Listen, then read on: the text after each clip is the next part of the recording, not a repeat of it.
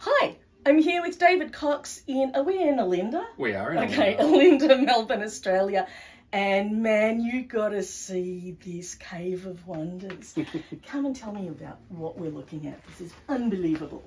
Well, what you're looking at is a piano phoenix. It's emerged from the ashes of the remnants of the now recycled piano.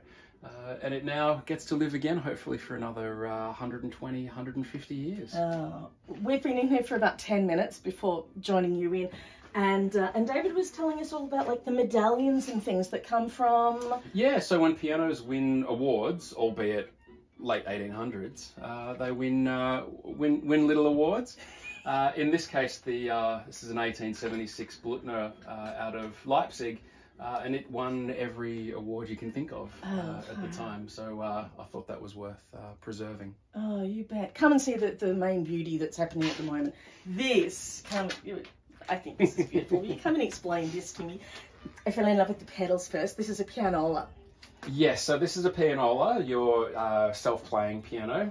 The keys are a lot longer because... Am I allowed to touch it? Yeah, go for it. Okay, because it's incredible to feel. But these are brass reeds out of a pump organ. So I was if wondering. you know your little pump organ that you pump the Yep. pedals on, that blows air up through each one of these little brass keys. So brass reeds. So I've polished them all out and added them as my centre. Okay, they still do move. Yep. So the incredible candelabras that we get on old upright piano. This is the most beautiful piece, David. Far out. Where's this off to? So this will be off to the Beringia Gallery in March and April this year, which is in Upwey.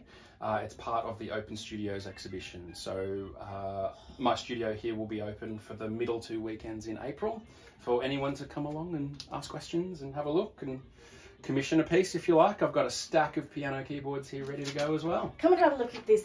David's a librarian of old pianos. And you were saying that people bring in like family pianos and... Yeah, so a lot of people have a family heirloom piano that's probably beyond its use.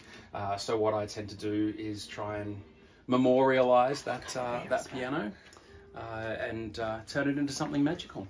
There's a mandala that don't touch, that's underway. Work in progress, that one. Cool car grill, that's amazing. Yeah, we were talking about what candles and things that would be going in here, and you said that you have a lady who's, what made you... Yes, so my friend Paula in Belgrave, she hand makes candles, so ignore my little 50-cent candles on there. That's just to make sure everything is straight.